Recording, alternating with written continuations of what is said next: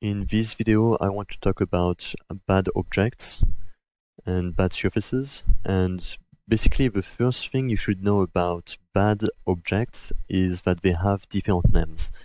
So, bad objects in Rhino are also called bad surfaces. And in softwares like SolidWorks, we call them degenerate surface, like this, degenerate surface. So if you want to have better examples of what that looks like and how it happens, and if you want to do your own research, you can call them bad surfaces or degenerate surface, and it's going to pop up. And there's different reasons why you would get these bad surfaces or bad objects. And on the official website, it gives you a description of what it is and how it works. But it's very simple. The definition of it is very straightforward.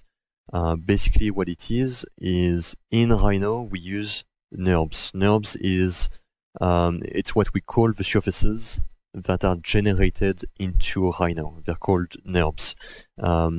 And the reason why they have a name is because there's different mathematics that drive different type of surfaces. For example, you have polygons. Polygons work differently than NURBS. But so bad surfaces in Rhino, they're NURBS surfaces, and these NURBS have rules, and if you violate one of the rules, then you end up with a bad surface. So that's what defines a bad surface or a degenerate surface or a bad object. They're all NURBS surfaces which have one or two of the rules that is broken, and if you break one of the rules, you have a bad surface. Now, sometimes that's not a big issue, and sometimes it's really bad, and you end up with renderings that just don't look the way you want them to look. And so I'm going to go over what they are and why they happen and how you can fix them. But before we really jump into it, I want to talk about the basics of it, which is the CVs. And so if you look at it, the CVs are the points on surface. And here, in the description, it talks about Elias golden rules.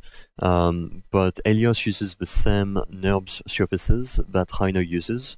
It's very similar mathematics. The results are always the same. And so when you're looking at these surfaces, what you can notice is you have a U and a V, and the U and the V of the surface, so the UV, they are basically the X and Y of the surface.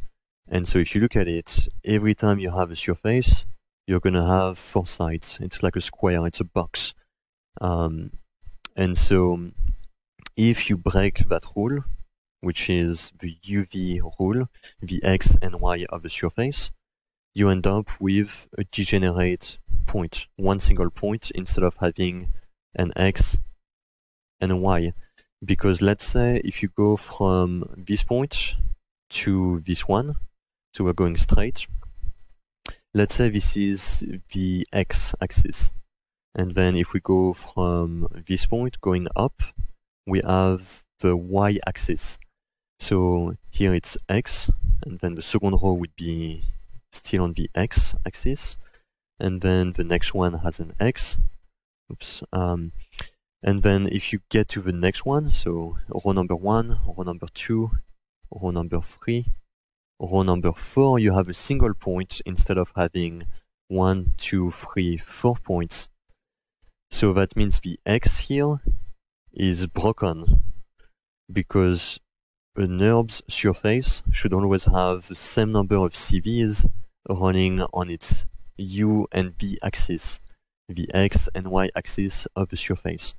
So that's why this here would be a degenerate surface. And that's, most of the time, that's exactly what happens whenever you see a broken surface, a bad object, a bad surface, a degenerate point. They're all the same. Whenever you see this, it's because of the same reason. It's because your number of points come to a single point somewhere, and you end up with this bad surface. Let's go inside Rhino, and let me show you exactly what that looks like and how that works.